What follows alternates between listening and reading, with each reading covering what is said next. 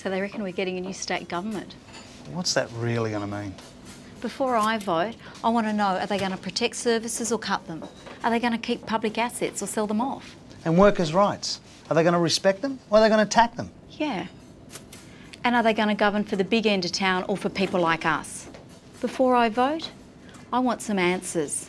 See where your candidate stands at betterstate.org.au. Authorised by Mark Lennon, Unions New South Wales, Sydney.